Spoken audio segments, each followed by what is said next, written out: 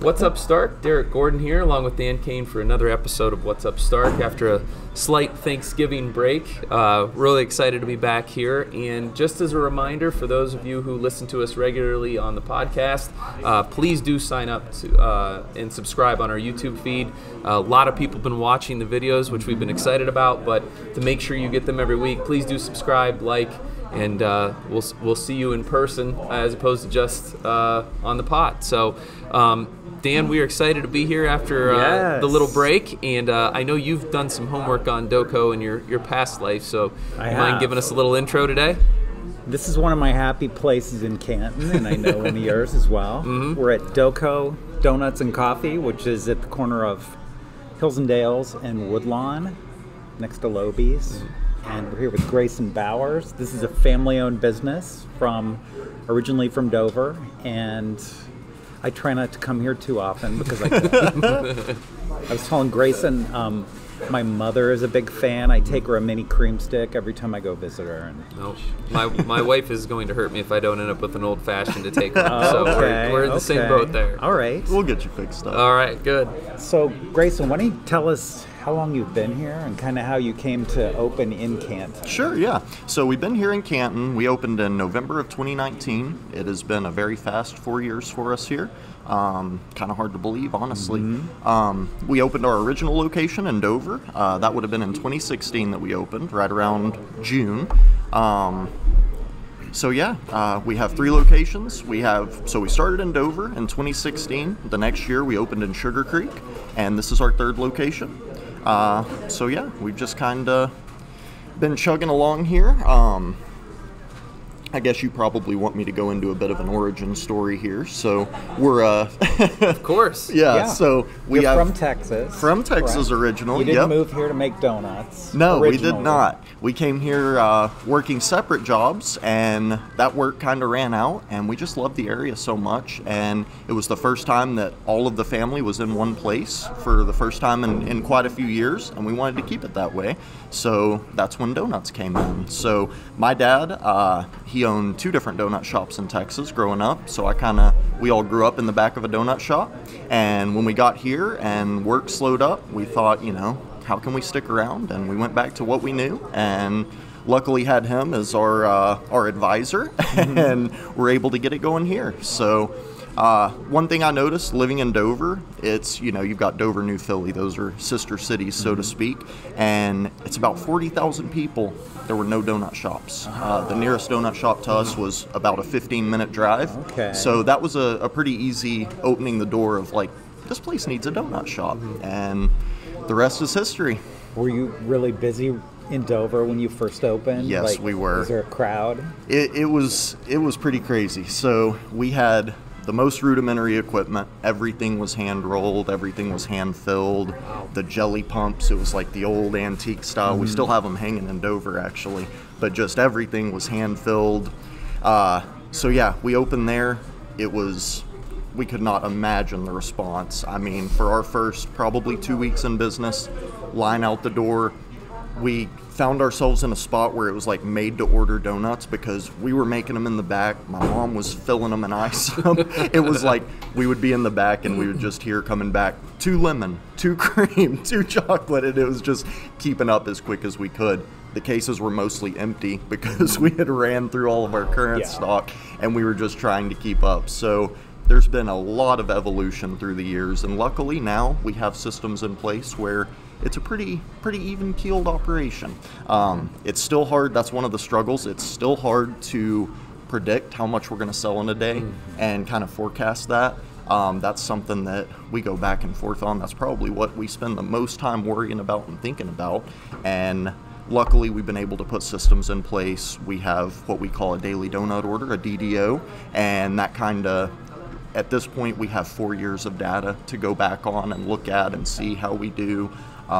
We've even joked about incorporating weather into those stats just to try to get an idea, but it's pretty strange. There's just certain days where everybody wakes up and wants a donut, and it's like a 9 or 10 o'clock sellout where you're just like, what? Was there something going on I didn't know about? So does a cold, crappy day like today make for better donut weather or worse donut weather? It typically does. Makes More me want a often than donut not, today. yes. And that's what, very early on, we had a lady who was a regular customer. She lived right behind our original shop, and she told us right off the bat, this is comfort food. So the cold days, the rainy days, it's going to drive people here, and it has, yeah. Oh, I'm sorry, Dan. No, go ahead. Then there will be days where it is the most beautiful day you've ever imagined, and it's our slowest day. And I figure everybody's out at the park or whatever the case may be. Well, we've had plenty days taking our donuts over to Tam-O-Shanter and having a little walk. We feel like we're counterbalancing the calories. But for sure.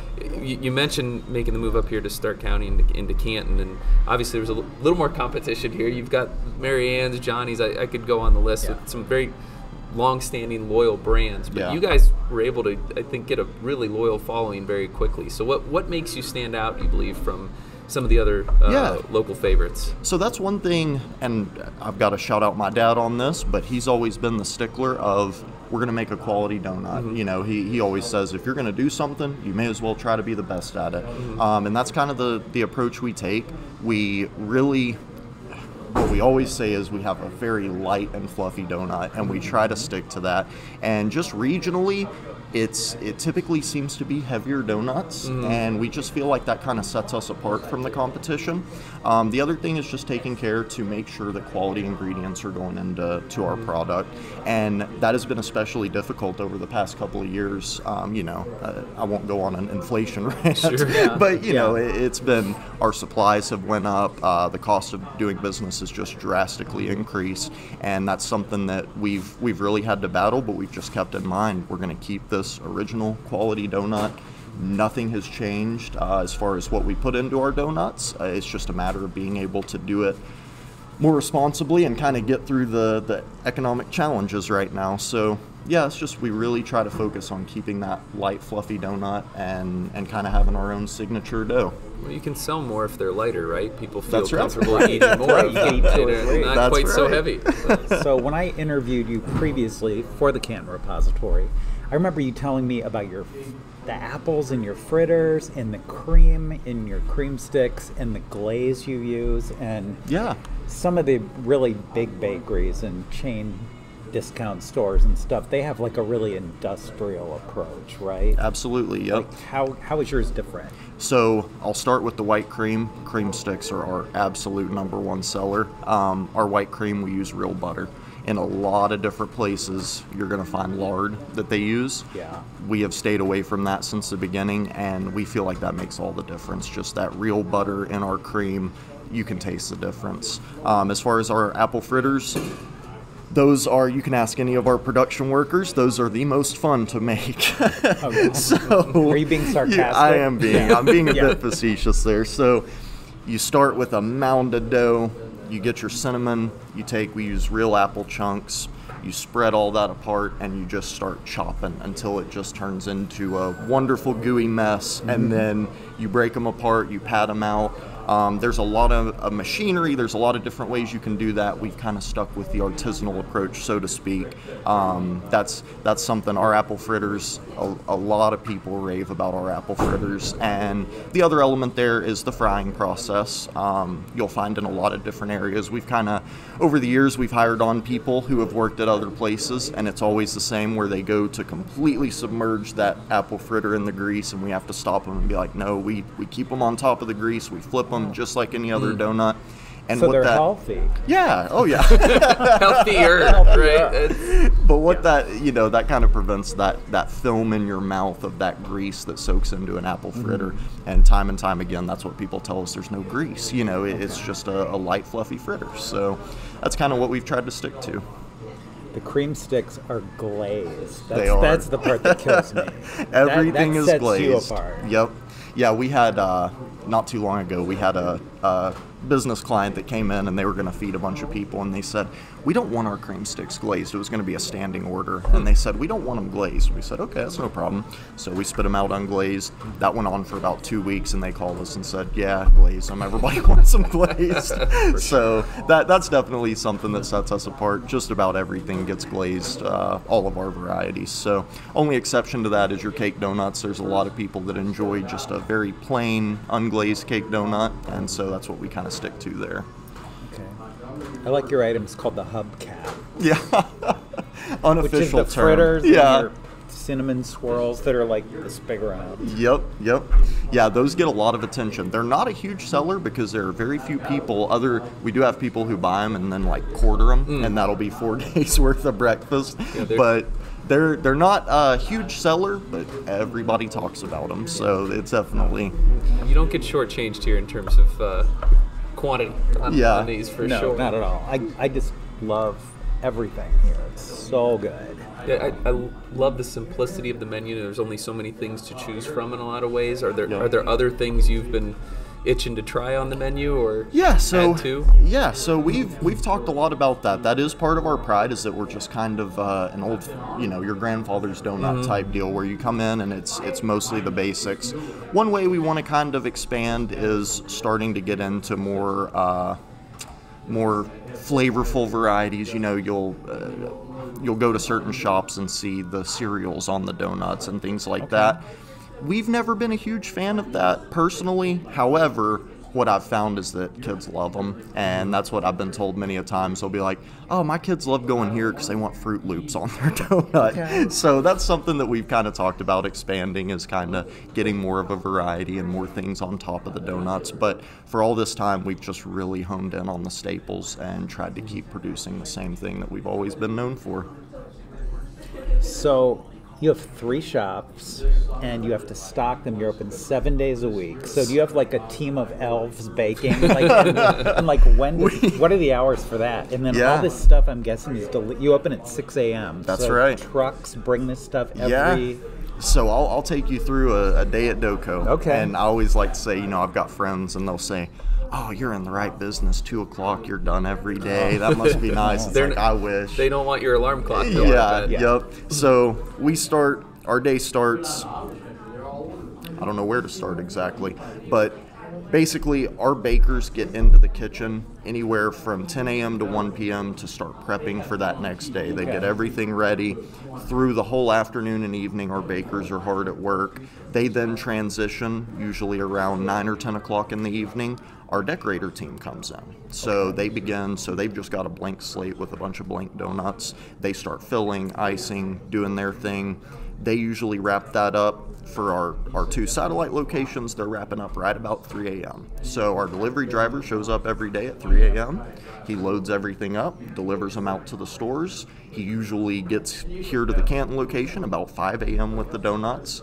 5:30, our openers get here. They get ready for the day, get everything prepped, everything put in the cases, and then our actual day begins. So we're open from 6 to 2.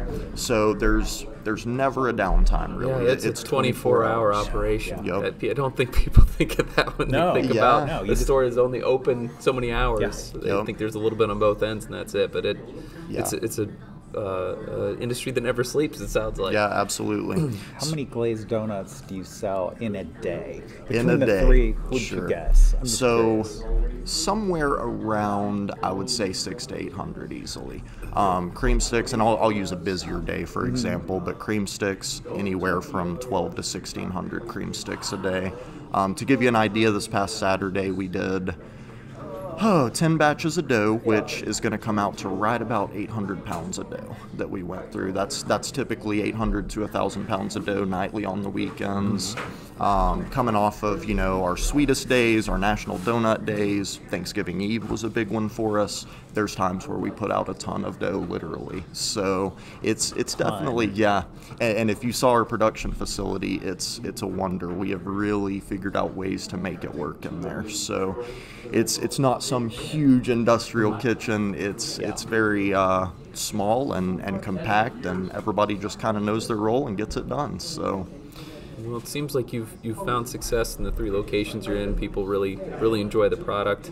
I'm afraid to ask, though, based on what you just told me on the production side, how small the operation is. Are you looking to expand elsewhere? Yes, we are. So, COVID, ever since the post-COVID era here, it's been very difficult just kind of keeping structure, and that's what, for the past 2 years now, that's been our focus, is structure. So there's 7 family members involved. Okay. we're all growing our families at this point. My brother Langston just had a baby. My sister Erin just had a baby. I've got a baby on the way. Dan, breaking news. Yeah. So everybody's kind of growing their family, and we got to a point where work-life balance. We really tried to focus on that because we want to be here for a long time. You know, we wouldn't know what to do without Doco. Yeah. So for the past couple of years, we've kind of had to take a step back and just develop the structure to be able to be happy in what we're doing and keep everything, you know, on par. And so we're kind of coming out of that phase, and now we're re-entering our growth phase. And I'll tell you, North Canton, that's really where we have our sights set. We've really been pushing to get there, and it's not anything that's going to be tomorrow, but that is our next short-term goal, is getting somewhere into North Canton and continuing to grow. So you heard it here first, Stark County. Yes, yes. So tell me about, this story involves me slightly, but tell me about what it was like when you opened this shop in Canton. And how crazy busy it was, and there was a disgruntled customer. Yeah, so this is one of my favorite stories. So Dan came out, you did an article on us when we were just in Dover, and then you came out and revisited us once we opened up in Canton, and you did an article, and you hold a lot of power, Dan, because that article for the next probably 2 weeks, I mean, our production facility was maxed out. It was, you know, we were Way still to go, in Dan. that. Yeah. Yeah. No soft opening for you guys. Yep. And so as soon as that article hit, I mean, we got busy, and it was to a point, I mean, the guy may have been half correct, but it was to a point where our production facility, we just were maxing out what we could get out the door. So you ran that article, a guy came in. He came in twice that week. I want to say he was coming in at like noon or a little after. Both days we had sold out. So it was just a weird day where I had a call from my Sugar Creek location, and they said, hey, we've got a guy and he's irate. Like, he is very upset and that y'all are sold out. I'm like, we're not sold out there. No, in Canton. I'm like, okay. I'm like, all right, send me his number. I'll deal with it. So then I get a call from Dover. Hey, there's a guy that is irate. I'm like, is he calling about Canton? They said, yeah, he's calling about the Canton shop. I'm like, okay. And of course, I think he called here first, but he made sure to call every location and voice his displeasure. And then you call me. This was all within the span of like an hour. Then you call me, and I already half had an idea, but I thought there's no way. And I answered, and you said, we have really ticked somebody off here. So he had went to the trouble of finding your number. He was mad, like at me. Yeah. Why did you profile them? We still say it to this day, but they're not ready for the big time. Yeah. Yes. They're not ready for that Dan Kane effect yet. Yeah. The big time. I don't know whatever happened to that guy. I hope he's been since. back, and if you're listening, come back and see us. It's a lot fewer and further between that we sell out these days. So. But how does that, like, you open at 6 a.m., right? We do. 7 days a week. What time, and you're allegedly open till what, 2 or 1? 2 o'clock, yep, Okay. 6 to 2, Okay. 7 days a week. So, like, how early have you closed before? Oh, there's been days, and it's tough to deal with, but there's been random days where they'll call me at 8:30 and say, hey, we've got 2 or 3 trays left.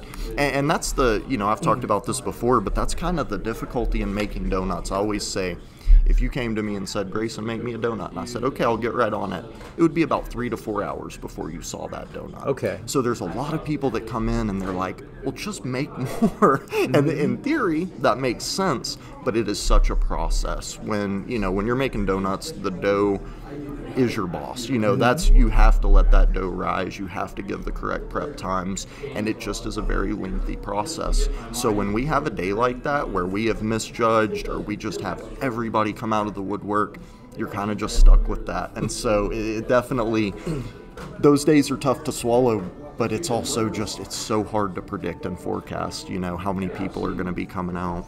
Well, we certainly encourage folks to come to your on-site locations, but if there's days where you're closing early, can you tell us where they can find you either on social media or on a website to see the product and learn more about it? So we're on Facebook and Instagram, Doco Doughnuts.